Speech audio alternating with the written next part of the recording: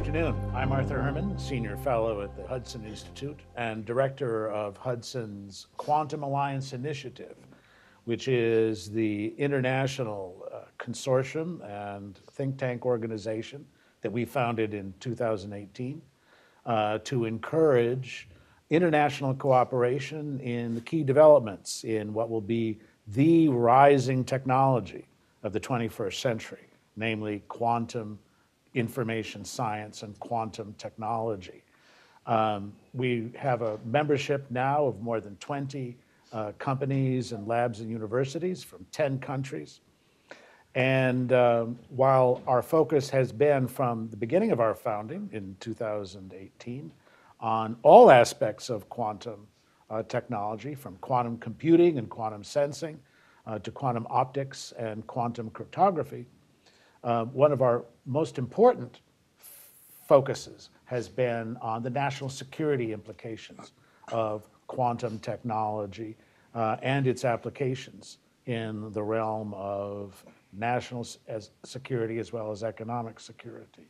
And it's in that particular area, particularly the role that future quantum technology developments will play in challenging and intruding into the public encryption systems on which so much of our world currently depends, that we have released this, our third report on the possible and potential quantum computer threat posed to key aspects of America's critical infrastructure, and by implication, then the infrastructure and its infrastructure around the world and its implications for the future of this century. This third report, Prosperity at Risk, the Quantum Computer Threat to the U.S. Financial System, is, as I say, the third of the reports that we've done in series here, dealing with the question of what would happen if a future quantum computer were able to engage in large-scale decryption of those systems, particularly in financial systems, upon which we want to have as secure and as protected as possible by modern technologies. And it's within the spirit of that discussion of what the implications of this report and the research that we've done that we've put together this panel for today. And I will be talking about the report and the substance and content of that report with the Associate Director of the Quantum Alliance Initiative and my colleague Alex Butler, who is here on my right. And also we've invited two distinguished panelists to discuss the implications of the report for both the nation's and international financial system, but also of what its implications are for a future development of quantum technology, and in particular for the quantum cryptography and post-quantum cryptography to protect against such a future quantum attack. And those two colleagues are on my left, John Prisco, CEO of Safe Quantum, Inc., and longtime friend and colleague, Alex Pollock of the Mises Institute. And I'll be introducing our panelists prior to their remarks in this discussion.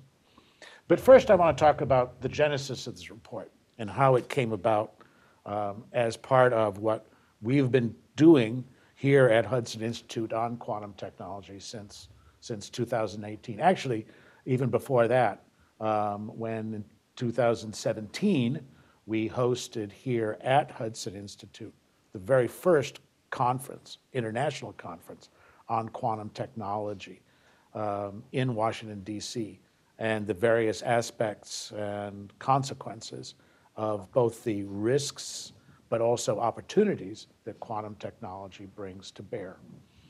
But Alex, this particular report on the implications of a possible quantum computer threat to the Federal Reserve, and specifically the Fedwire system, the means by which interbank large-scale interbank settlements are cleared and distributed within the U.S. financial system. This has been a long time in coming, isn't it? Indeed. We originally came up with the idea of this project, what, 3 years ago? 3.5. 3.5 years ago, shortly after you came on board, as a matter of fact, working with me, that the idea is that here you have this a possible threat because of the nature of quantum computers and the way in which large-scale quantum computers would be able to factorize the prime numbers that underlie public encryption systems. That this was a threat that needed to be understood not just simply as a theoretical challenge to public encryption systems and cybersecurity as a whole, but also one that needed to be quantified. That while there were many who had warned about the challenges that such a future quantum computer threat might pose from a national security point of view or from a cybersecurity point of view, that no one had really sat down and worked out what the numbers might look like for the different scenarios involved with this kind of attack. So we decided we were going to do that. Absolutely. And came up with the project that was, in fact, really focused on the financial system as a whole, and then began to look around for people who would be interested in helping to sponsor and do the research that would back up this kind of support, this kind of project.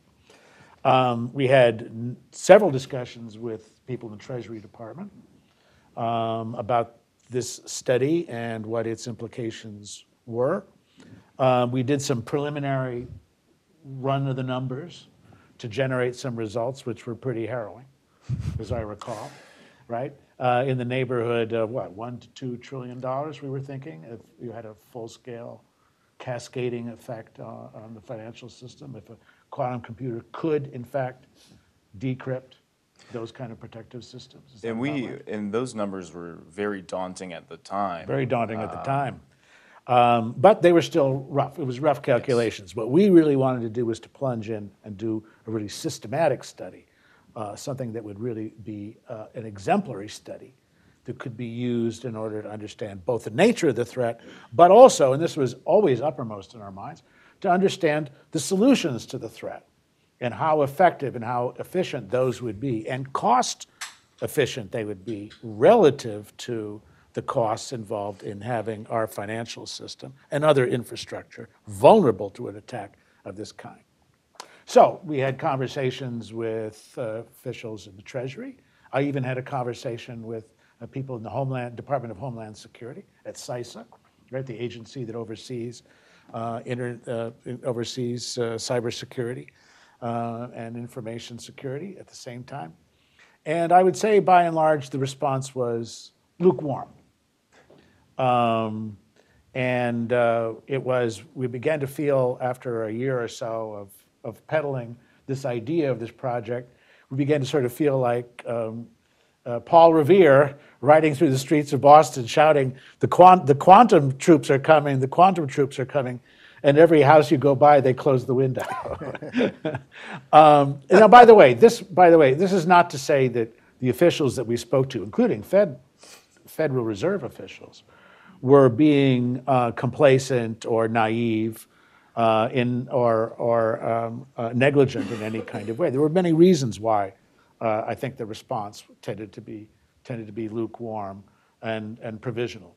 One of them was that they were just getting their minds around what the threat was in a conceptual level, let alone wanting to look into or in some support or sponsor a deep technical dive into the problems and issues that would be involved with. The second, I think, obstacle, or should we say, one of the things that also was uppermost on people's minds was, at the same time at which we were talking about this threat, the National Institute of Standards and Technology was in the process of generating its standards for post-quantum cryptography algorithms.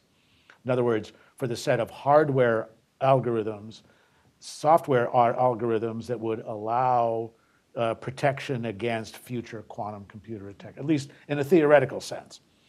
And federal agencies, I found, were reluctant by and large, to address this issue head on until the National Institute, or the NIST, know it by its acronym, had come up with its set of standards of what those post-quantum cryptography standards would look like. Didn't want to get too far ahead of the game in that regard.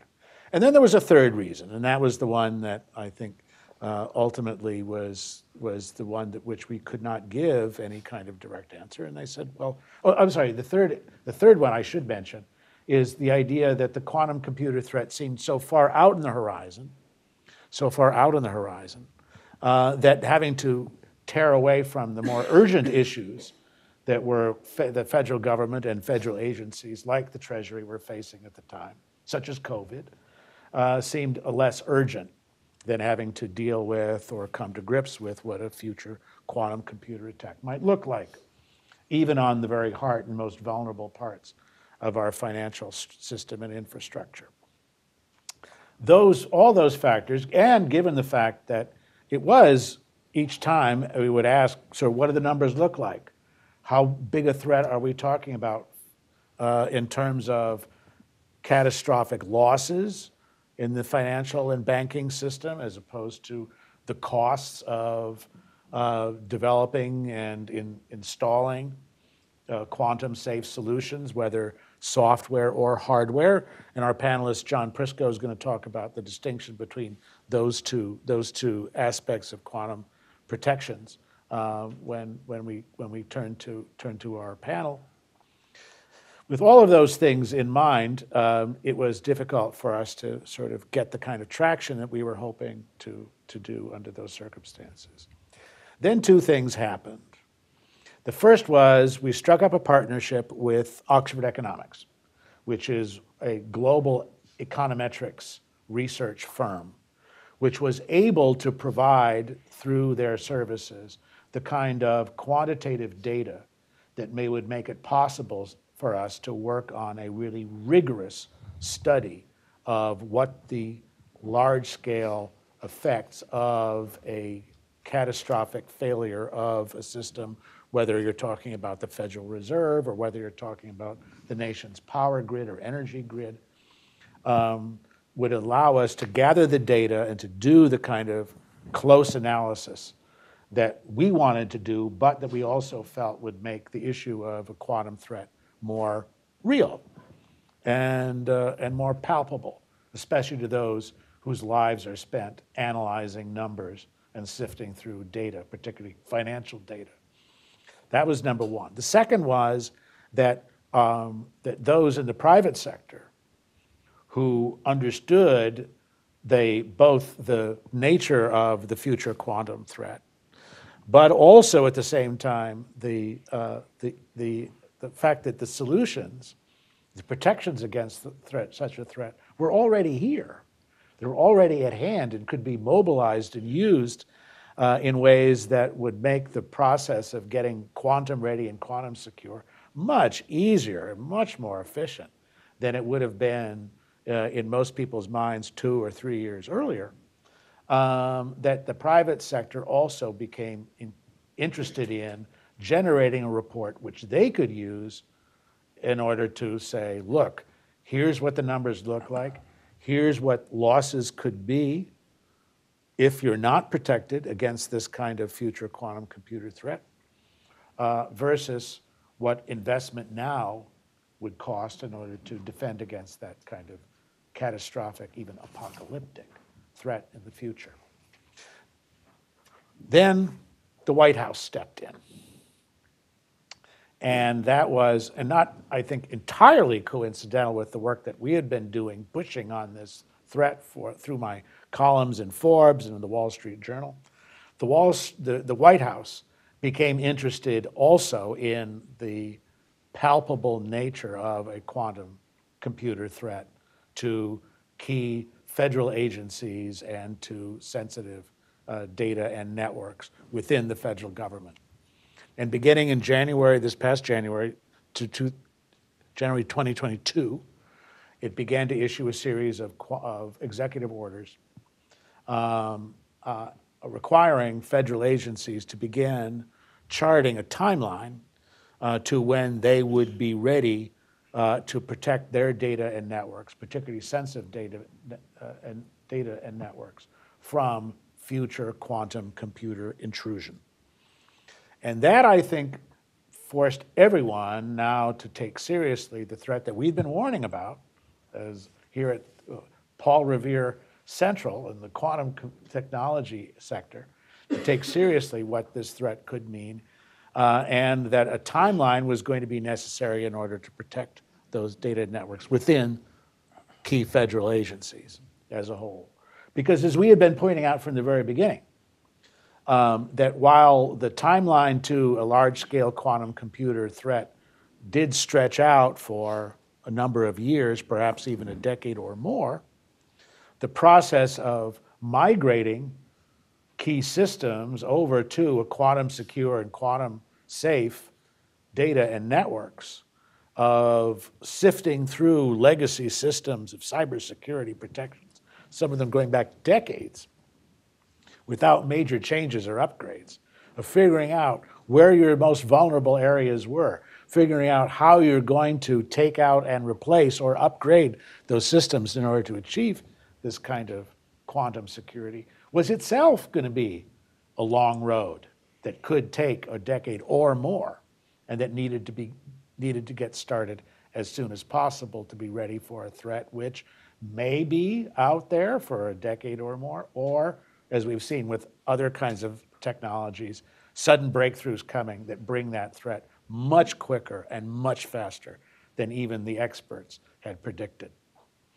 With all of those things in mind, then, we decided that we were going to take on this question of providing a quantitative measure of the future quantum computer threat, not by trying to deal with the situation, the threat as a whole, but by breaking it down into digestible slices. And so we did, with a series of reports in partnership with with Oxford Economics. The very first one we did was on the potential of a future quantum computer attack on the nation's power grid and energy grid. When did that come out? Do you remember, Alex? 2021? 2021 was the first of these reports that we did using econometric methodologies in order to arrive at a quantitative analysis of what would happen. Then the second one that we did, which was on the threat and the costs involved in a future quantum computer attack on the cryptocurrency markets, and the way in which we were able to demonstrate how much of the current financial markets had come to depend upon the safety and security of cryptocurrencies, and that the reliance on blockchain and distributed ledger technology, while providing an important layer of security to conventional hacking, was also still vulnerable to future quantum computer attacks at the same time. And that report, which we did, checking with you again, that was last year. And now we come to the third of our reports, which is, I think, the culmination and the most complex of the ones that we have done, but which I believe is the most, in the end, the most valuable, the most far-reaching. Namely, an overall study of the impact of a potential quantum computer attack on the Federal Reserve, and in particular on the Fedwire system, which is one of the main bulwarks that supports the interbank transaction network on which our nation's financial system depends, but which also, by implication, on which the world financial system also depends, where a sustained quantum computer attack on that system would have global implications, as well as sweeping implications for what our financial system and economy would have to endure for a protracted length of time because of the nature of a quantum computer attack. And that's my last point here before we talk about the report itself.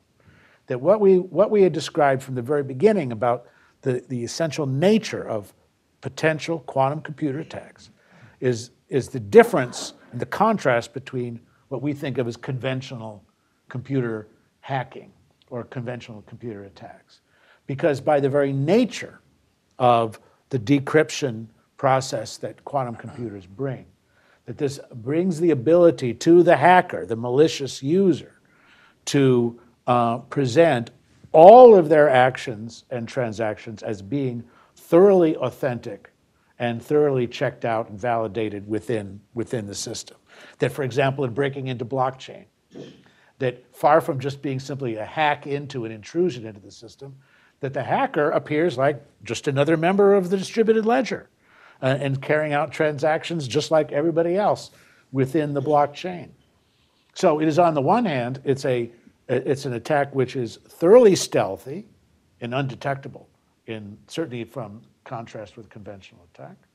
The second feature of it being that it is also an attack which, because of its masked quality, can be protracted and can carry on its malicious uses on for days, weeks, even months, without fear of detection, while creating havoc, and to whether we're talking about the power grid or cryptocurrencies markets, or in the case, the Federal Reserve. So that's the background to what the report and to what we've done and what we've undertaken. And I'm going to ask Alex to talk a little bit about what the conclusions that we reached as a result of our deep dive into this area. Alex has been the person who's been leading our research team on this work. He has been the one who has done the bulk of the hard number crunching that underlies this report and the conclusions that are reached. And so I'm going to turn it over to Alex to talk about what we found and what this study really has been able to unearth about what that quantum computer attack looked like. And I'll just preface this by saying one of the things that did come out of this report is that our initial estimates that we drew up a year or two ago when we first got embarked with this turned out to understate the problem, didn't it? Absolutely. So when we first began this journey prior to the Oxford Economics Partnership, it was what we called the quick and dirty estimation. And that was by no means not scientific or mathematical, but it was an understatement. But unfortunately, even though the Oxford Economics system is quite a powerful modeling tool, there's no button that says quantum computer attack. Yeah. So there's quite a bit of background methodology that went into this and examining the relationships that make up the financial system in the United States. Unfortunately, another added element that built into this report or launched it forward was that this is on the conventional cyber attack front, this is still a novel field in estimating these problems. So there wasn't a lot of literature to go off of. So this was quite uncharted territory, you might say. Yep. And even the experiences that we have seen, like NotPetya in 2017, and other events such as the pipeline shutdown, or even major conventional hacks, in other words. Absolutely. Even those, putting a number to it is quite challenging. So we had to dive into the network and the financial system in the United States and see how it really operated. One of the challenges about protecting or even analyzing the financial network in the United States, or for that fact, most of the infrastructure in the United States or national security critical infrastructures, are that there is a cyber and a physical domain. That's very true with the financial sector and the networks there, because it spills over into connected industries, networks, and so on. That's that ripple effect. Absolutely. Problem. So we really did a lot of work examining this contagion factor and examining not only how the Federal Reserve's Fedwire system impacts the economy, but also how that then moves throughout the entire network and the country and the international financial system as a whole. So we began by looking at and quantifying for the first time the degree to which Fedwire transaction values, the growth in that, impacts gross domestic product in the United States. And we found that there is quite a strong relationship, what's called Granger causality, which is as close as you can get really in econometrics to true theoretical causality. And just to understand, Fedwire system is devised in order to move large sums of money, correct? Absolutely, and that's a network property that makes the network and the system so exposed. There's a lot of concentration in this network between the largest banks, and that's a trend that has increased and is only set to increase as regional banks become consolidated, and that actually propagates the problem. So if you look at one major bank, which a New York Federal Reserve study in 2021 examined, if one major or large network bank is taken off of Fedwire, 40% of the banking system can go And when we talk about large, insolvent. we're talking about assets of what, about $50 billion? Yes, if not more. If not more. And so that's just one large bank. But the problem with that study, which is otherwise a fantastic work, is there's not numbers. So that's where we came in. To apply it to the quantum front, as well as quantifying the issue at hand.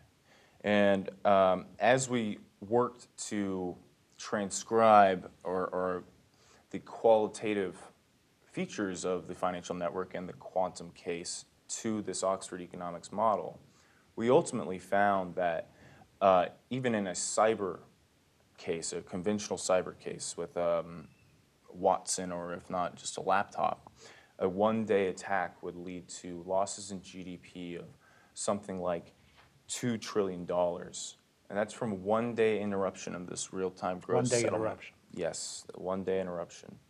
That looks like a negative 10% or a 10% loss in annual GDP in one day. And that's from projected or standardized projections of GDP growth. But in the quantum case, it gets even worse.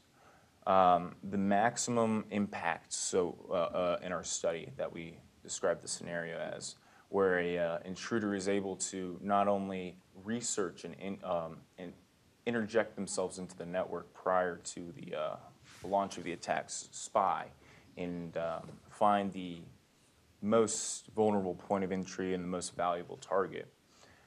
In that sort of scenario, we're looking at $3.3 trillion in lost gross domestic product in the United States alone. And these are just your indirect costs.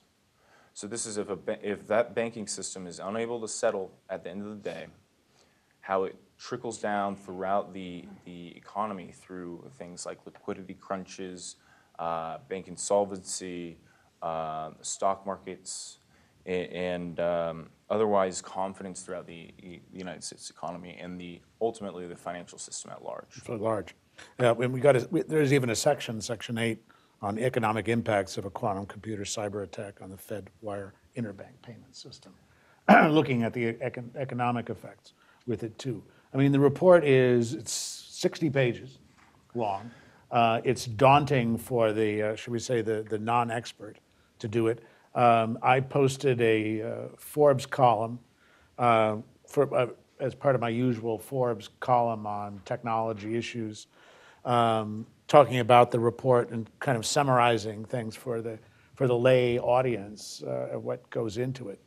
But one of the things that we've did in that report, or I should say you did, and our research team, including Mike Torino, who is here with us, our intern, but also Daley Pagano, who was involved with it here as well, was to run a series of scenarios. And Drew Plummer as well. And Drew Plummer, I should also mention Drew as well, who was part of that. Also part of our intern team working on it, was to do a series of scenarios, right? From worst case to a baseline case, a scenario at the same time here as well. So it's a report which is packed with graphs, packed with footnotes, packed with for months of research and work on it. But I think the conclusions are ones that are serious enough and are far-reaching enough that I think it'll be I think it's a landmark work, not just for QAI, but also I think in terms of the research on what the threat of future quantum computer decryption could look like and what its capacity is. And it's in order to understand that, the implications of that I asked two distinguished colleagues and friends to join the panel and to discuss what the implications or consequences are for this, on the one hand, with regard to the financial sector, and then on the other hand, with where we are in terms of quantum cybersecurity and the types of technologies and solutions available to deal with and to mitigate the risks that are involved with it. So now it's time to introduce our two panelists who've been waiting patiently for a chance to have their say in what's taking place here. The first panelist I want to call upon is my good friend Alex Pollock. Alex is senior fellow at the Mises Institute, or is it Mises? Mises Institute. And sometimes I anglicize that name. If you take out the fund Mises, I always say fund Mises and the Mises. And is the co-author of Surprised Again, the COVID Crisis and the New Market Bubble. Previously, he served as Principal Deputy Director of the Office of Financial Research at the U.S. Treasury Department. That was from 2019 to 2021. Distinguished Senior Fellow at the R Street Institute, down the street here, from 2015 to 2019, and again in 2021. Resident Fellow at the American Enterprise Institute from 2004 2015. That's how we met and became friends and colleagues. And President and CEO of the Federal Home Loan Bank of Chicago from 1991 to 2004. You're going to be hard-pressed to find anyone who's had as much experience and knowledge, and I would sort of say seasoning in the vicissitudes of financial systems, financial markets, having watched them with a keen philosophic eye of the foibles and directions of the financial system, which is one of the reasons why when I became engaged in this research work, I turned to Alex, both for advice and counsel, but also because I thought that a lot of the fruits of our research would be of great interest to him and would be something that would be add to both his knowledge of quantum technology and its future implications, but also for understanding some of the other vulnerabilities of today's financial markets and systems beyond the ordinary machinations of human ignorance and weakness. Alex? Thank you, Arthur. Well, human ignorance and weakness always plays, of course, in anything that's going on. Thanks a lot for inviting me and having me. Thanks to Alex and Arthur for this highly interesting and provocative and instructive paper on the risk to the financial system from the development of quantum computing. I am here on behalf of the threatened financial system, not because I know much, if anything, about quantum mechanics or quantum computing. So anybody else in the audience who's here principally on the financial side as opposed to the quantum side, we need to fix that for the future. Right. Well, if we you're an army of one in this case, Alex. So take that role. So here I am for the viewpoint of the threatened, as we say, financial system, a system thoroughly computerized and completely independent and completely dependent on the trustworthy functioning of massive settlement systems which process every day unimaginable amounts of transactions in all kinds of different assets, stocks, bonds, derivatives, whatnot.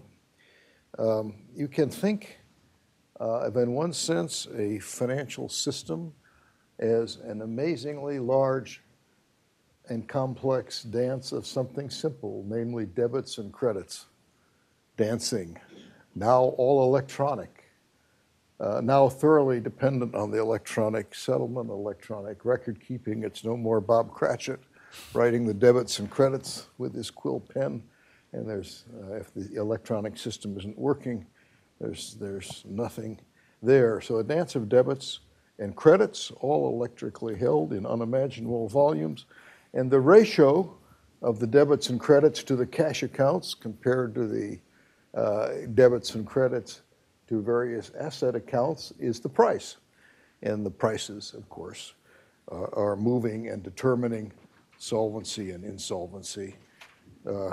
Could a new quantum computer, if it was really working, mess all this up? It seems clear that it could, and that the costs of being so messed up would be immense. Alex and Arthur write, the financial sector network presents a prime target for a quantum attack. That seems right to me. If you were having a dispute with the United States in other ways and you wanted to make it more complicated, why not take down the financial system as a distraction, let's say in the midst of an invasion of Taiwan or something interesting thing. Even the Financial Times is caught up. The Financial Times wrote the other day, the financial industry is on the front line of escalating digital war. Financial services is one of the sectors most impacted by quantum computing, said the Financial Times. And the Wall Street Journal told me this morning that chief information security officers in corporations faced with all their challenges are experiencing burnout, that 73% of these information security officers in the US said they'd experienced burnout, 73%. Well, just imagine how burned out they're going to be when they're faced with quantum computers. Arthur and Alex write, imagine the impact, I say imagine, but they say the impact of a cascading quantum attack on major banks, the Federal Reserve, stock exchanges, and derivatives exchanges, including the Fedwire. And as Arthur rightly said, the Federal Reserve is the central bank not only of the United States, but of the dollar-denominated world. So we're talking about the world here. They say this represents the potential for a systemically disruptive event, and that seems right to me that it does, as distinct from classic hacking, which is something about, well, your operations, Mr. Bank or whoever you are closed down, your customers are inconvenienced, your customers are robbed. That's different from a systemically disruptive event, and that's really, I think, where this conversation from this report is taking us.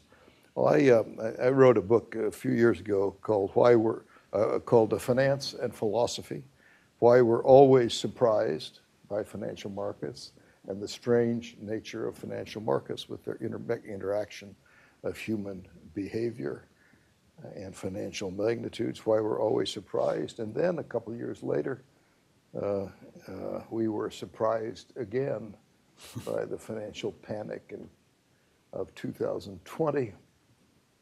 So then we followed up with a book called Surprised Again, Why We're Always Surprised, Surprised Again. Now in 2020, the emergence of a new strain of virus, apparently out of this lab in China. The emergence of new strains of virus were certainly probable, maybe certain in time, well known to science. But the emergence of that new strain of virus turned into a financial panic, a temporary but very deep economic contraction, and an ongoing financial crisis in which we are still living 3 years later, really all coming out of the panic of 2020. Well, that's our book, Surprised Again, but what kind of surprises may lie in store as quantum computing, which you can see scientifically, just like you could see with the COVID virus, is going to be coming, but what will its impacts be? That's well worth talking about, and it's intertwining with human behavior. So Arthur and Alex, as I see it, are trying to prevent us from being so surprised, or at least totally surprised, yet again, although in my view, if we do get a meaningful quantum attack from a hostile state source, let's say, or any malicious source, there'll be some things about it which will be surprising, no matter how much we work at it in advance, but we could at least reduce the surprise and set up ways to try to be less damaged. Now, Arthur said he went around and talked to Treasury officials about this problem of quantum computing, and I, at the time, was one of those Treasury officials. And based on that conversation, the Office of Financial Research has to put out every year a systemic risk report to the U.S. government saying, well, what are the systemic risks for the American financial system to worry about?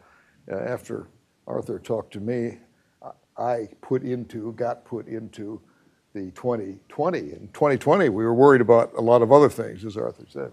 But in the 2020 Office of Financial Report is this issue of quantum computing as a systemic risk.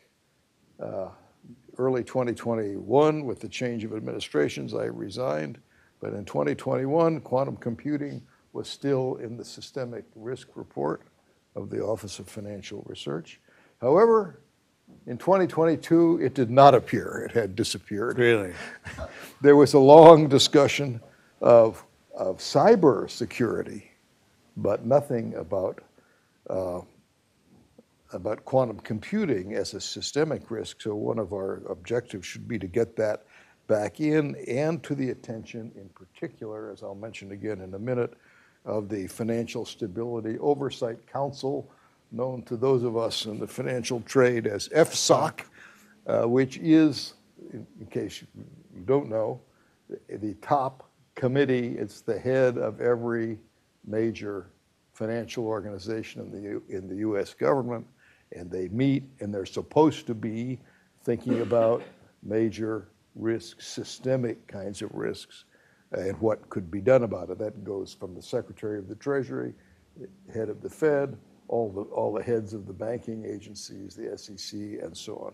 Well, that group ought to have on its agenda someplace, in addition to the national defense operations and the infrastructure operations and homeland security, and in addition to all the worry about what we now call conventional hacking attacks, they ought to have this, in my opinion, ought to have this quantum computer systemic risk. Now, I tried to think of historic parallels out of my experience. I should say the first financial crisis that I lived through in the banking business was in 1970. It was the collapse of the Penn Central Railroad, which resulted in the collapse of the commercial paper market and the freezing up of the financial system. It was bailed out by the Fed, of course, but I've seen a lot of those since. One of them was the Herstatt Bank collapse in 1974. I think this one is actually an interesting case for quantum, because what happened was when Herstatt was a big trader in the U.S. dollar versus Deutsche Mark foreign exchange business, massive volumes. They failed and were closed down at the end of a day in Germany. Happened to be the middle of a day in New York. If you're trading foreign exchange, half the transactions settled in Deutsche Marks in Germany in the daytime there, and the other half settled 6 hours later in New York in dollars. The failure took place in the middle. And suddenly everybody said, well, we thought these were simultaneous. Yeah. But they found out half of the transaction had been paid, the mark side, half of the transaction wasn't paid, and people didn't know if it could be paid. The German bank had been closed down. And what happened? Clearing stopped in New York.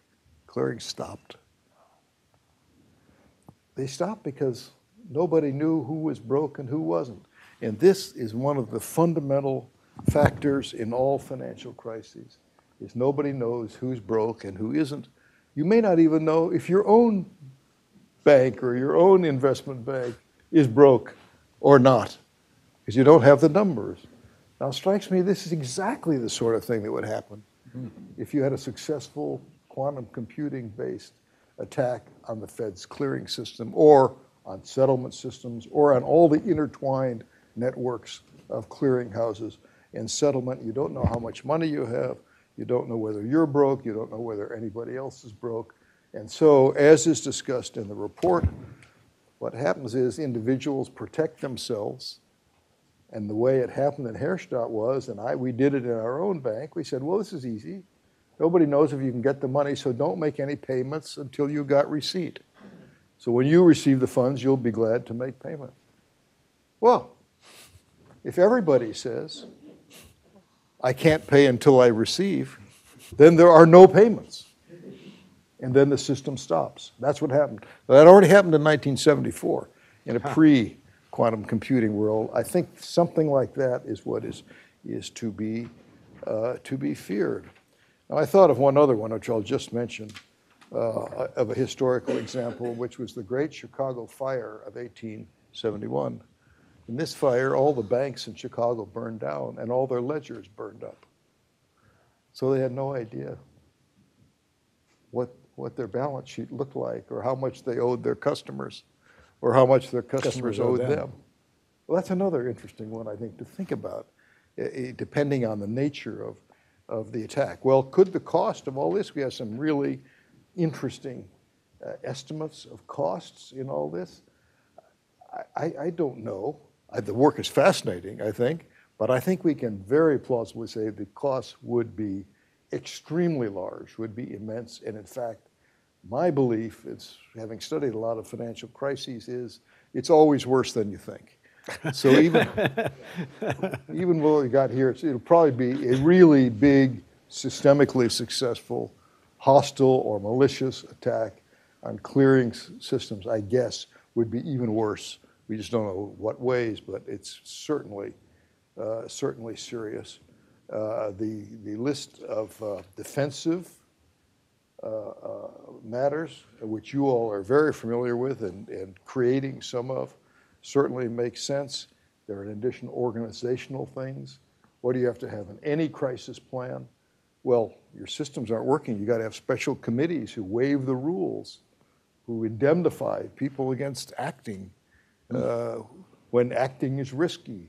That's how you get out of the frozen nature of the market. All of that needs to be worked out.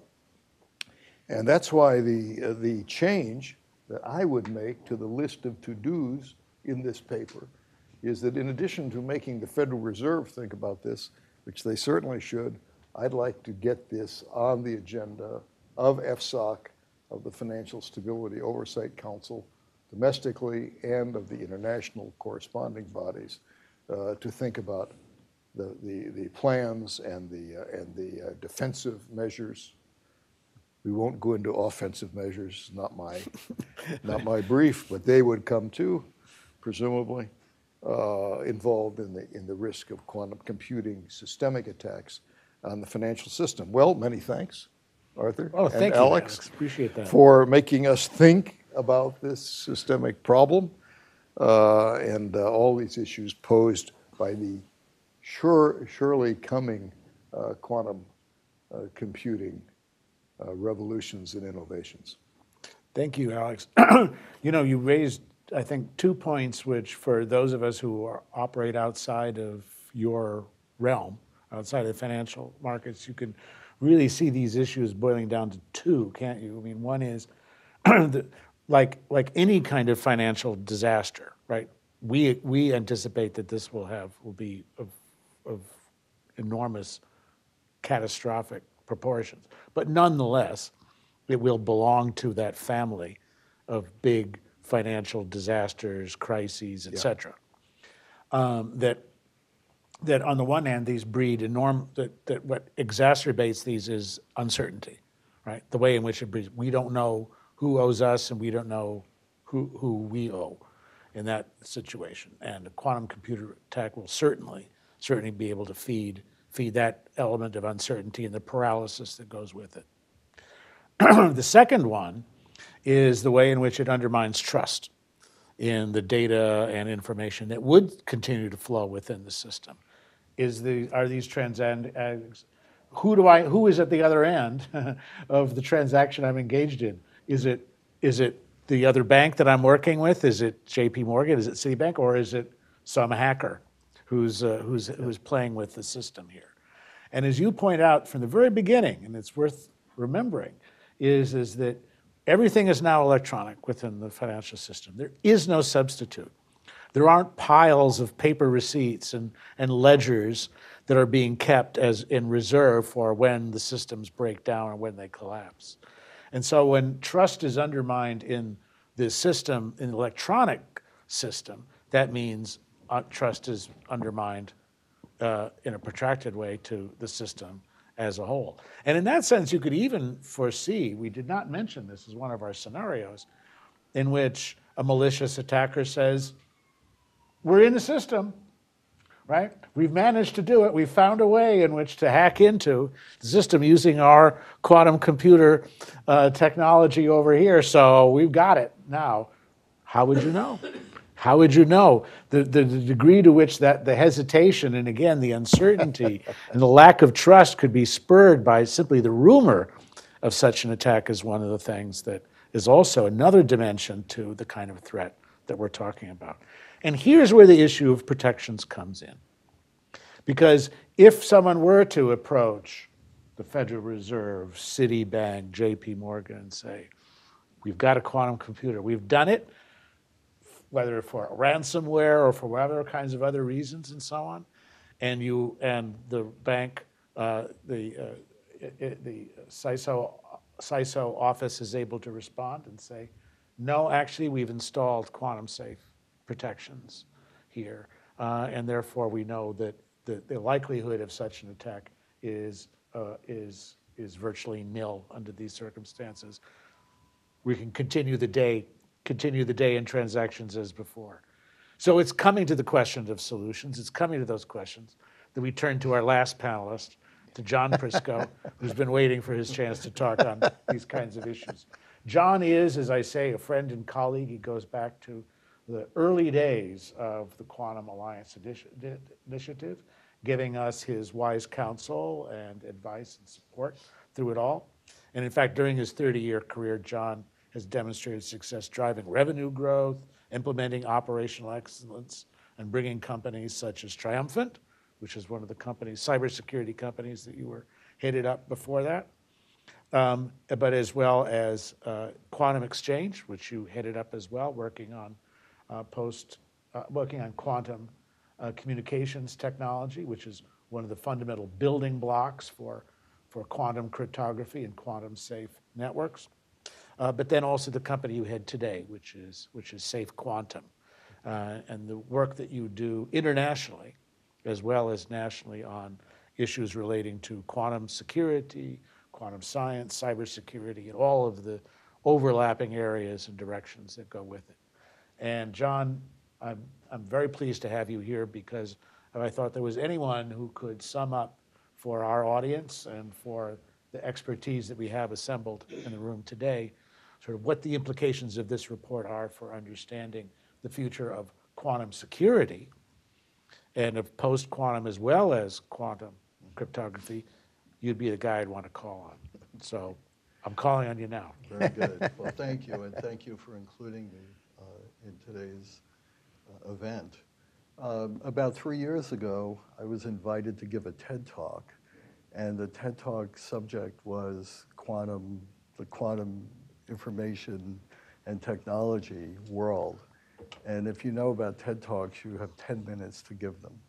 So I'm going to try to do that here again. But one of the words that you use that I think is a key word to describe where we are is we're in a very uncertain place. So, my expertise is really in quantum networks and quantum communications. This subject is so big. I mean, we have experts here from quantum computing, quantum sensing, and I really won't touch on that in this discussion because, while quantum computers are looked upon as a potential dangerous tool, they're far more important as a very positive, good thing that will change the world in the next 10 to 20 years. But I'll talk about quantum communications and a little bit about cybersecurity. So I ran Triumphant for 11 years. We had a very interesting discovery. This was not a quantum. No, this this was a pre-quantum era. Pre-quantum, this was cybersecurity. But we had a very interesting discovery at the New York Times when we discovered that China had hacked into their computers. And what that whole experience taught me was that in order to really have a good defense, it needed depth. So you needed more than one technology. You couldn't just have antivirus. You needed anomaly detection. You needed all sorts of things, and you wanted things that didn't fail the same way. So I look at what we're doing today in quantum communications the same way, that we really need to have approaches that have orthogonal failure mechanisms. They can't be all PQC or post-quantum cryptography. They can't be all QKD. They can't be all entanglement-based, entanglement swapping. It's a combination of those things that will be successful. And when I talk about uncertainty, just look at where we are today with post-quantum cryptography. So NIST has done a wonderful job in getting 82 submissions back in 2016 and whittling them down to a couple. But they've had some bumps along the way that are frightening.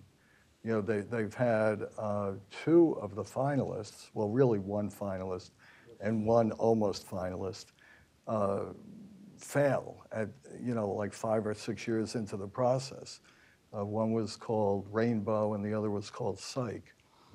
That created interesting slideware in conferences that I attended, like one at NYU recently, where Cisco puts up, we're a little nervous about PQC because they named these two events and they were hacked with a laptop computer, nothing close to a powerful quantum computer or any powerful computer. And this was Cisco, who's a major cybersecurity. Right. So Cisco comes out in this conference and says, we're thinking about using packet switching. Gee, that was great. That was really good for the first internet. Well, what we're thinking of is how about having the packet switch header that we use with our routers, but the actual data is quantum.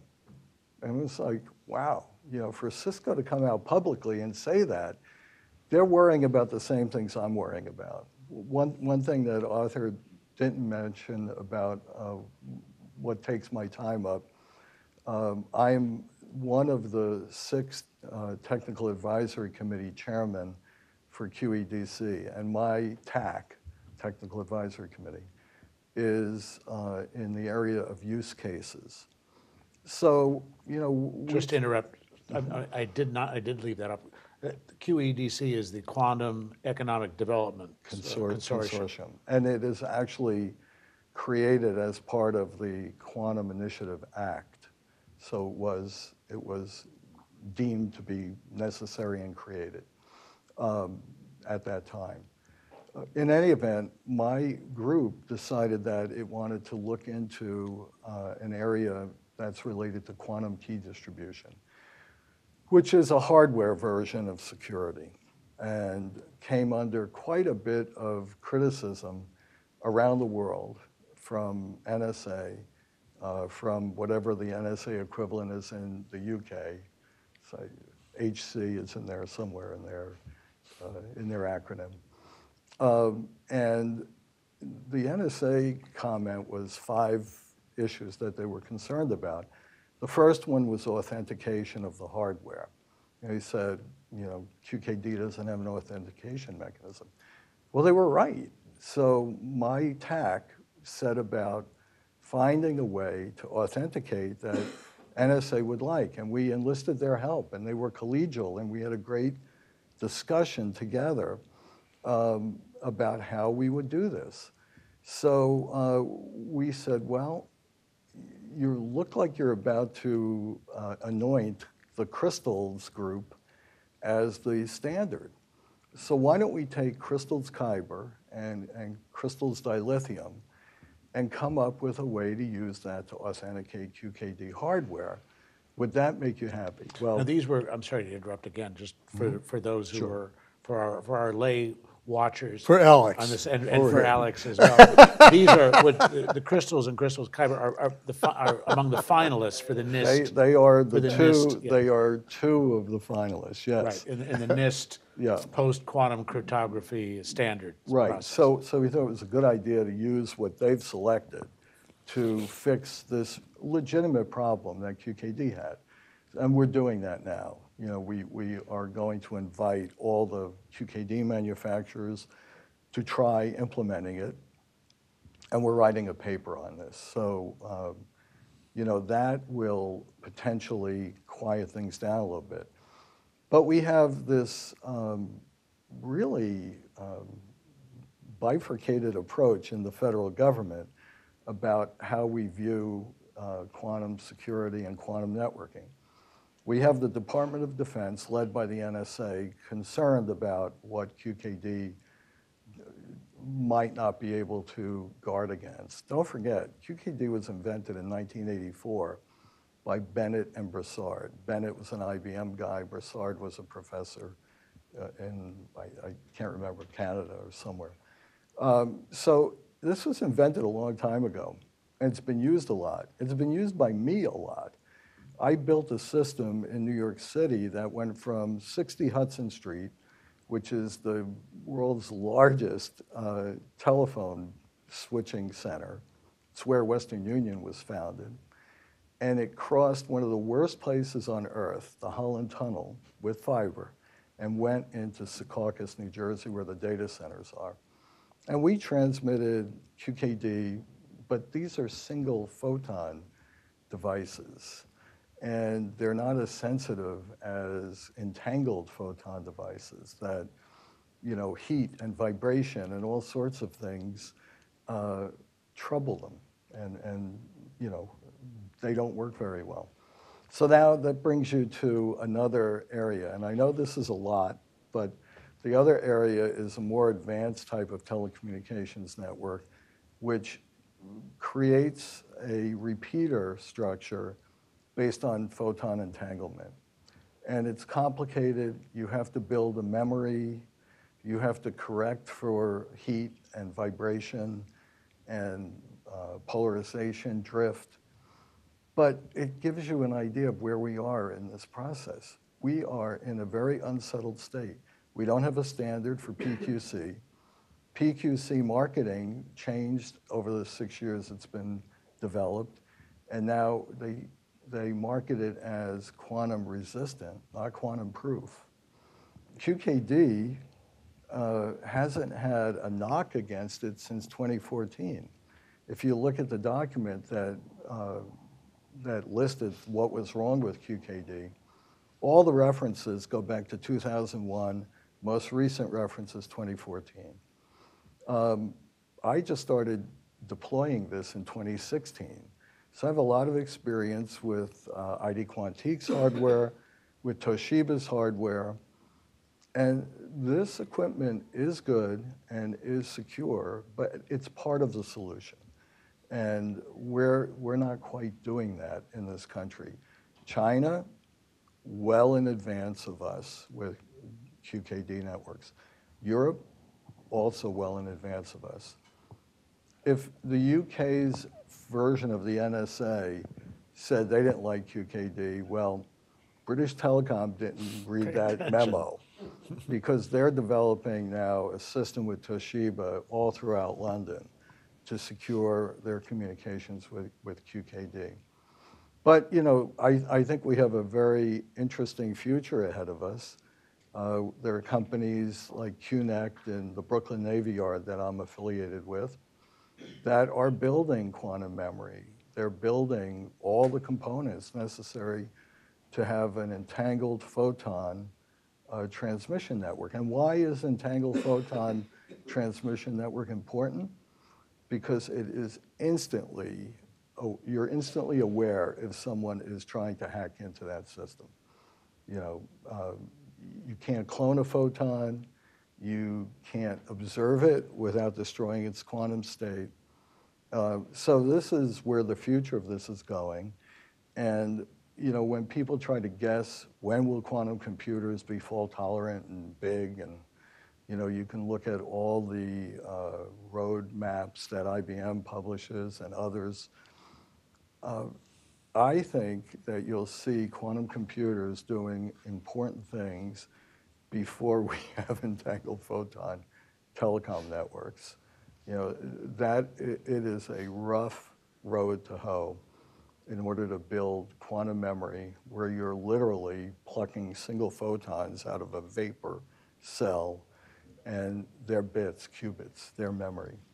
So I don't know if I've scared you or illuminated some of what's going on, but I guess the most important thing is we have to have a cooperative effort in the United States, much more than we've had. And we really need to work with the other agencies like Department of Energy, who are very hardware friendly. They're very interested in QKD.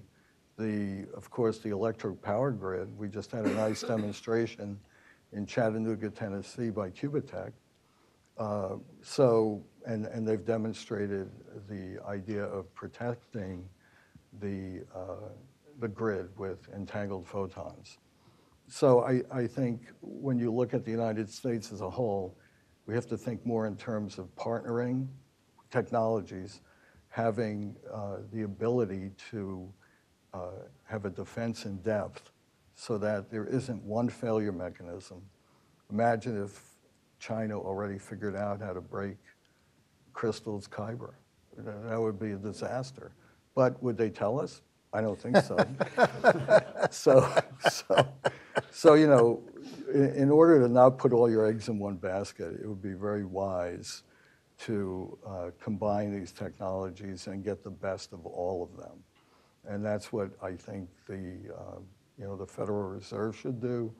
The QKD hardware is available today, it works. And I've tried 2 main suppliers of that hardware, and they both work very well. So why not do something? We have another thing we talk about called harvest now, decrypt later, meaning you can just continually, eat this data. And even though it's encrypted, later, when you have a quantum computer, you could factor it and be able to see it. What do you think is happening in the 10 years it's going to take for companies to transition between what they do now, which is RSA, public key cryptography, and quantum cryptography? I really am worried about 10 or 12, and it's going to take 10 or 12 years. It did in the 70s when we went, Whit Diffie came up with the great idea and won the Turing Award for it, deservedly. But it took 12 years to do that transition.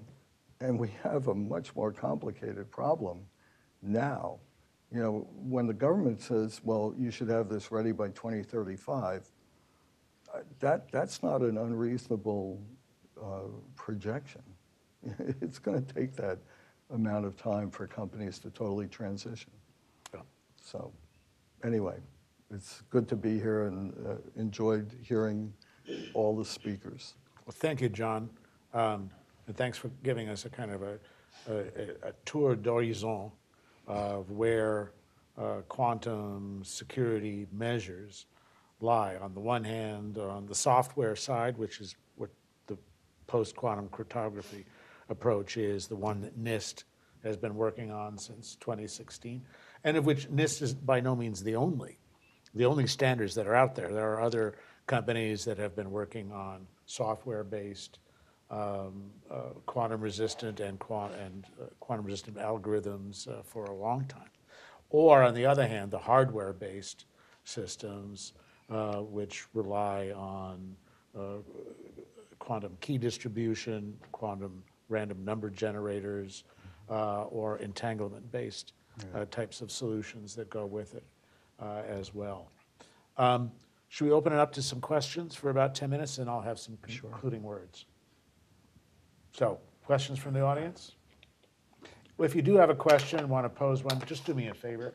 Just be sure to speak into the microphone, which will be coming around in order for for you to be able to hear the question. And the other one is just identify yourself and whatever affiliation you care to mention as part of your introduction. I would like to add to what John Prisco. So here's our mic. So hi. So I'm Sunil Gupta. I'm the CEO and co-founder of QNU Labs from India. So we have been doing a similar things in India. There, and as you would know, that India has done a national quantum mission, announced and relaunched it a month ago. And India is open to QKD as well as post-quantum cryptography, right? So right now we have taken that approach. What we are seeing, right, what is working and what is probably a more acceptable model for adoption of quantum cryptography is all the dedicated private networks, right? Defense, critical infrastructure, QKD hardware is important, zero tolerance, so you go and use QKDs. We have actually built QKD, 150 kilometer point to point. We have trusted nodes. We have built a hub and spoke. Now we just got an order, we're deploying that very large network. This is the essential infrastructure. Infrastructure, right? So people are open to that because they know that that is the best way, single photon based QKD that we have. And idea is here with the trusted node, of course, till the memory comes, we can extend networks, we can make bigger networks. We are now building almost about 1,000 kilometers network, right? But as you get into shared networks, public networks, intranet, internet, blockchains, that is where the combination of quantum random number generator with post-quantum cryptography, right? Algorithms bring the real value, right? You can build a VPN solutions, you can build a vault solutions, a number of interesting data in transit and data at rest security solution can be built. Right. So, so I agree with you. I mean, QKD is important. We are seeing that all these authentication issues and all that can be addressable, right? People had issues about side channel attacks; those have been addressed. People have built tamper-proof boxes now, right? This thing. I think the only challenge that we have seen is testing and certification, right? That continues to be a problem, right? There's no still certification and certification and testing continues to be a problem. Constant. India went ahead and actually did a standard, built their own standards. Of course, not their own standard in the sense I was part of the working group for the National Quantum Mission, where what we helped India come up an acceptable standard, right? Using ETSI and standards and ISO standards and other standards. ITUT standards, and we have come up with a very beautiful standardization document where we said what are the different standards we will, again this is we call it I would say 1.0 deployment. But I think the important part what is there, my experience is that we need to jump into it, right? Otherwise too late. Mm-hmm. Right? Well, we can always correct it, right? We can always go and replace with quantum memories when it comes, we can all do that. But if you're not making that jump, we won't even know what works and what doesn't work. Right? Well, and ETSI just released an image of a QKD standard, which is something someday NIST would do.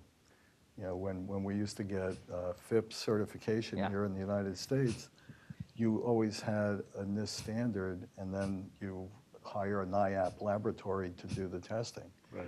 Well, we can't do that with QKD because there is no QKD standard that NIST has come up with. They're busy. They're working on PQC. So that's the reason I'm saying QKD works very well, your own dedicated limited network. It terminates, you don't have to interface with somebody else. Right. But because we actually 014 has come up, you can interface that with Cisco and Juniper and other Palo Alto and so on. So you have at least a standard interface to share your keys, right? Mm-hmm. At least as long as that is there, you're fine. Yes. That's a minimal standard that you need, right? So I think that is working well.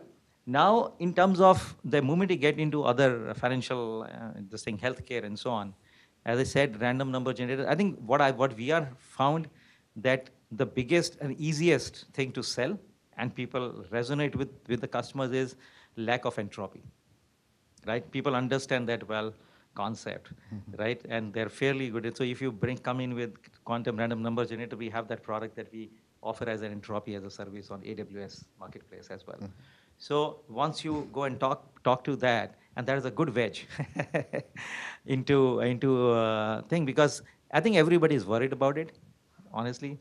And initially, we have been evangelizing it now almost about 4 years, right? First 3 years we just evangelized, no business, right? But I think, but that really led to this, sharing my experience there. And we felt that after COVID, during COVID, when people started becoming a little serious, because at least in India, we were under attack, threat, right? Our IPs were under attack, threat. India was not prepared for COVID, but in India, everybody went to digital, right? Cloud and so on. We were not prepared. So there were so many vulnerabilities and so on. So it was easy. We were sitting duck for hackers to do that. They brought a seriousness, right, in terms of let's go and look at technology to protect ourselves, right? Yep. That's an interesting point. Right. So that we saw that very clearly, that impetus that came into the Indian government to really say, hey, hi, how are we going to deploy? So, and today, even data centers are being protected. Another interesting use case what we saw from the banking organizations, everybody is worried about golden copy of their data, right? If somebody hacks ransomware or something like that, right? Ransomware is the biggest problem. Everybody wants to go back to a golden copy they can trust, right? And we said, hey, we can help you get a golden copy of the data, right? Where it is copied, it is backed up, cleaned up, and you can always go back, and on a optical fiber or on a wireless network, we can provide you a nearby data center, near data center. So, so we are seeing very interesting time. I think we are seeing some acceptance of QKD as well as other technologies there. I think the key challenge, what we still see, is the three key challenges that we are seeing. And my question now comes up is, any input that you have on that? Number one is, always there's a constant question about how good the QRNGs are against pseudo-random numbers. Give them the proof. Only NIST suite test is not enough. So I want to understand from other colleagues here, friends, that what are the ways that you're looking. But I see these three deterrents, right? It takes a lot of time for people to convince how good the quantum is. And second is that certification, right? What is the thoughts in US and what are the, I think you did some work in standardization, right, in early on. So how do we go and test these QKD and QRNGs? What are the right stuff? So that is important. And the third question is around that this when you deploy this this whole hardware and so on, how are you seeing the upgrade? How the system is going to be replaced and upgrade and so on, the whole life cycle, right? So I don't know whether because you have done a lot of boxes during quantum exchange also. So these were my questions. Well, essentially, you're correct. When you have a dark fiber direct connection, it's a very secure deployment. And we've done primarily telecommunications companies, Verizon here in the Washington, D.C. area, for their 5G networks. We've connected those nodes on dark fiber. We've done banking at J.P. Morgan Chase in New York regarding the blockchain work that they wanted us to take a look at. Again, dark fiber, a simple point-to-point network. So, it's very tamper evident if somebody tries to tamper with a QKD network that's configured that way. And, companies that are really making an investment in quantum science are primarily financial companies today, outside of the government. I've done work at Morgan Stanley, at JP Morgan, as I mentioned, and Wells Fargo. And they've hired people. Goldman Sachs has done that too.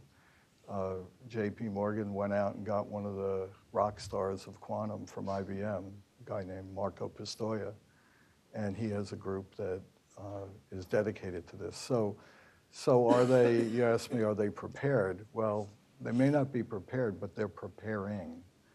And, you know, the same thing happened to us. Morgan has deployed it, or they're still doing it in the lab? Well, we had a system that they deployed, but it was on fiber that we worked with them to get. Who has the Federal Reserve hired? Similarly. We haven't done anything at the Federal Reserve, but I sure know that we could. Yes, it could. Well, that's what's so interesting about this too, John, is that you've got these signs of fluttering of quantum life in different banks and in different sectors and proof of concepts and so on. But what's needed are, first of all, a kind of larger regulatory oversight with regard to this. And here's, I think, where the Federal Reserve comes in. And then also Sunil, our guest Sunil, also brought up the issue about standards and certification. And you know, a number of years ago, 3 years ago, in this very, not this very room, but just down the hall at the conference center there, we worked with the Quantum Alliance Initiative, pulled together the consortium of companies and labs to work on standards for QKD and QRNG. Some of our guests here in the room, Charles Harvey was part of that process. Also our guest from Poland, University of Warsaw, Magda Stobinska, was also part of that process. Our friends from IDQ were helped to lead the team on that development. And when the standards were finished and we submitted them to the International Telecommunications Union, which went through without objections, which is their interesting way of passing standards for both of those, we then attempted to get the federal government interested in adopting those standards for QKD and for QRNG. In other words, to initiate, here are the standards that we've developed. Let's initiate now the process that leads through FIPS, through NIAP, and so on, for certification and testing and evaluation with it. The challenge we faced in the United States, the challenge is, if it's not invented here, it doesn't exist. And that's a problem. And so if you don't have NIST engaged in developing those standards, then those standards do not appear on anyone's radar screen or on their to-do list in any kind of way. And that's a challenge, and that's going to be a problem if the federal government or key agencies have turned their back on a technology like QKD. It's going to make it all the more difficult to adopt standards that work elsewhere in the world, but which in the United States are blocked from that. You're discussing a human behavior problem, not a technical problem. Which, unfortunately, they tend to get, if I may use the term, entangled. Yes. Tend to get entangled. Do you have another question? Please. Hi, Alluri Srinivas. I'm the co-promoter of QNU, along with Sunil. My question was more on the political side of it. One of the difficult things we, sitting in India especially, look at quantum and quantum encryption is really the black box called China. Okay, so our feeling, I mean, the more we talk to them, I used to be with Morgan Stanley on the private equity side, and so we have at least 7 companies that I know of which are commercially viable quantum QKD companies, okay? These are state-owned, 3 of them, 4 of them are private. We know some of the information that they kind of sketchily give out in different forms because they don't, it's pretty opaque. But just glancing at it, you would know that they're probably a couple of years ahead of the rest of the world. Okay, that's a scary part. Just in terms of whether it's a distance, whether it's the way you do it, whether you kind of, satellite QKD or any of those, our feeling is that they're at least a couple of years ahead. So what's kind of thinking in US, or what's like, how do you look at something like that? Because see, look, we had the COVID, and one of the difficulties is the opaqueness. And you can't just sit there and wait for it to blow up and then say, look, wish we could do something earlier. So I just want to look, because, just the panel to kind of, throw some light on what they think here. China is a big threat. It's everywhere. Well, yeah, I Yeah, guess. what's your evaluation on that? I mean, I think everyone has said repeatedly, including me in my Forbes columns, China is ahead, particularly with regard to quantum communication, which is the bedrock of quantum cryptography. They're the ones who launched the first quantum satellite, the Misha satellite, back in 2016. They're the ones who have a second quantum satellite to engage in quantum communications from space. From where your evaluation in terms of comparative analysis, where do you take on this, John? Well, I think that they were brave to deploy so much of this technology early, and I think they're showing the world that it can be secured. The concept of a trusted node is really looked down upon in the United States, because at a trusted node, you expose your data to plain text for an inch of cable within a rack. Okay. Now, I mentioned before 60 Hudson Street. I can't imagine how anybody would get into 60 Hudson Street. I had equipment there and a lease, and I couldn't get in. They would, I'm telling you, they would really look you over and before they let you into your own space. So, I think that China has taken a position that I think entrepreneurs would take, and that is, this stuff works, it works well, it works better than anything else that we're aware of. We're going to do it. And that's what they did. They deployed, tens of thousands of kilometers of fiber, and they're connecting cities over great distances with their satellite. Yeah, they're ahead of us, and Europe's ahead of us. This is such an international series of discoveries. The Netherlands is ahead of all of us in terms of entangled communications networks. It's just because they're focused on it, and we are not. We have Department of Energy focus because of the... When you say we, are you talking about the government of the United States? Yeah, Or are you talking I'm about talking the about- United States Talking about society? the government, The government, yeah. of the United States. I think the financial community is quite focused on it because they're the people that we work with. But And they're interested in protecting their customers. right. But there was a big BAA that just came out from DARPA last week down here in Virginia. And they're talking about, having a quantum network interface card built by someone. Now, what would that look like? Would it be entangled, or would it just be single photons? Who knows? I mean, it's a very big project. It's going to take over 50 months to do in 3 phases. And I'm only telling you what's publicly available. And I don't know anything that isn't publicly available, so I can't leak something. But it's DARPA, so they're very, very careful.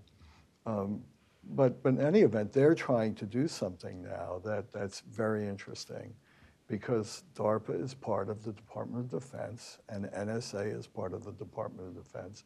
So maybe we're seeing a little crack in that armor. Are you seeing a little bit of movement there with regard to It the depends. kind of the hardline position with regard to QKD as being inferior in every respect to Well- QKC?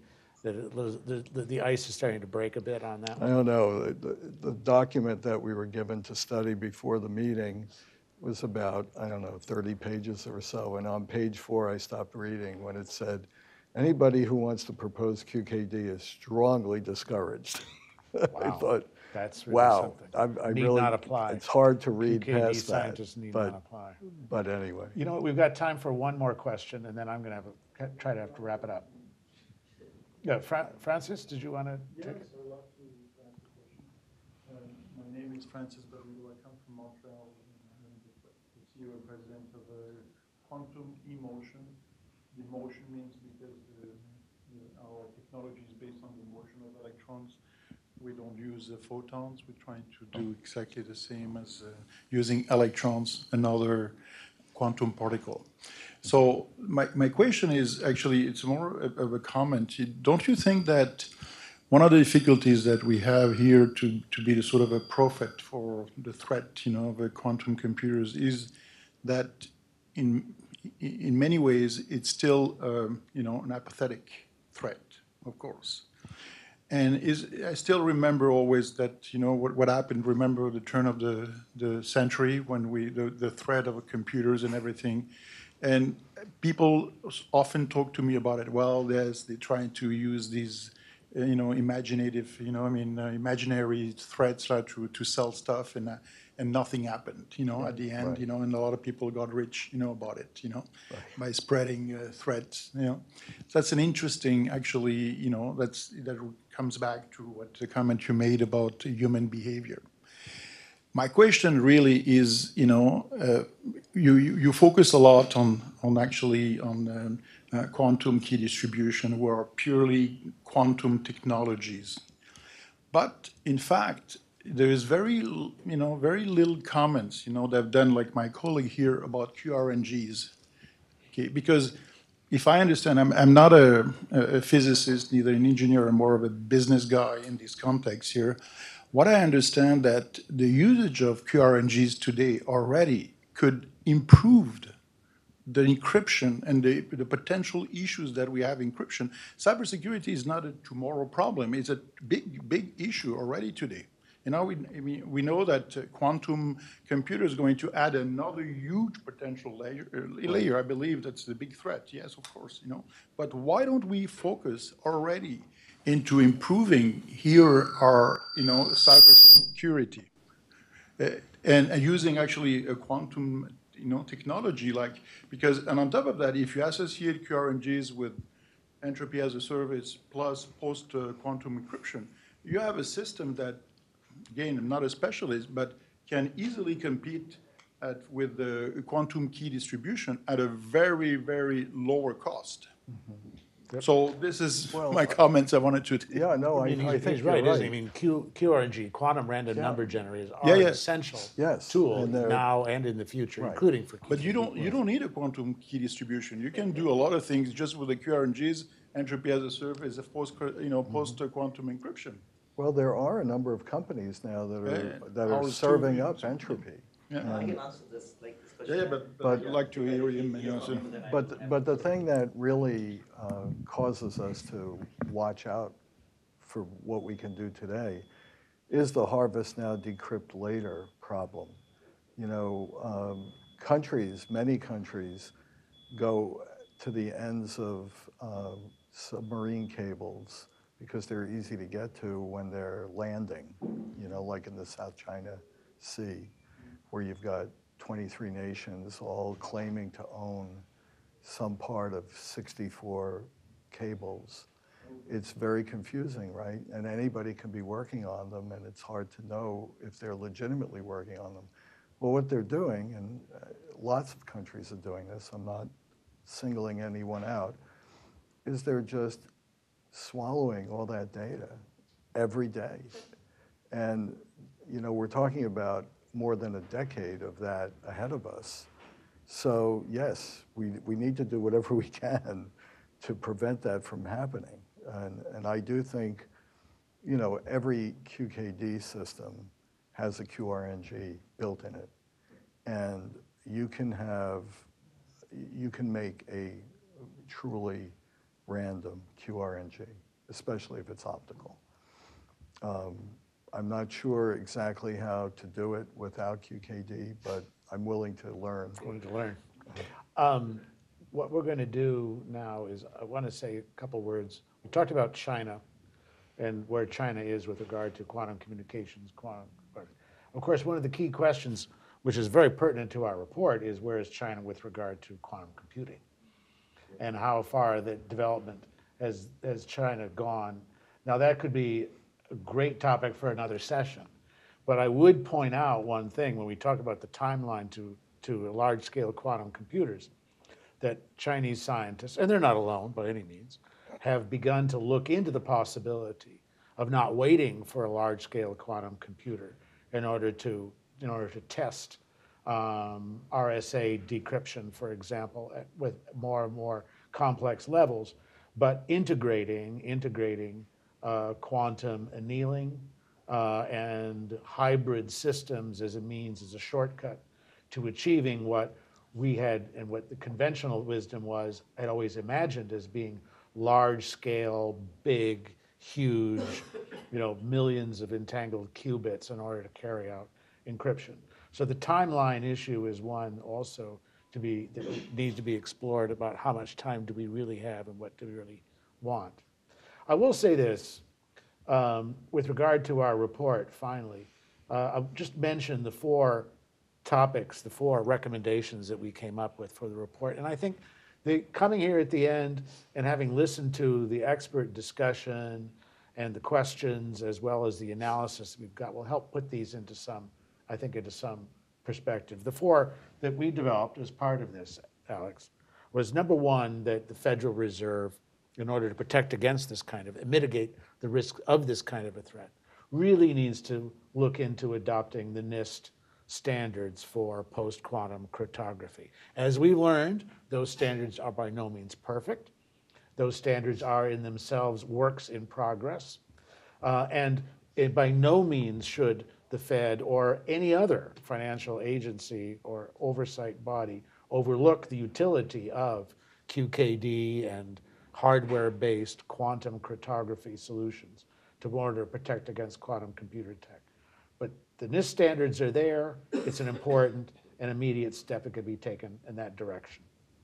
The second one is for the Federal Reserve Chairman to convene a quantum summit, bring together the big banks, those who are already working on quantum technology and those for whom this is still unknown terrain, to talk about and to raise awareness about the quantum threat. Number 3 is for Congress. We recommend in the report to set a deadline, as Congress and the Fed and the White House have already done for federal agencies in the executive branch, a deadline for Federal Reserve banks themselves to adopt quantum-safe solutions and to build a timeline and a game plan in order to achieve that result. And then the 4th recommendation that comes from our report is to create a task force within the Federal Reserve, a task force either appointed by the Federal Reserve or appointed by Congress and the federal government, to oversee and to direct those efforts at making the Federal Reserve banks quantum safe and quantum secure, but then also to expand into the other networks upon which the Federal Reserve System and our own financial system function and take place. And I think I might, after listening to Alex's recommend, add FESOC to that list of bodies that need to be involved in a quantum summit and to be part of the oversight.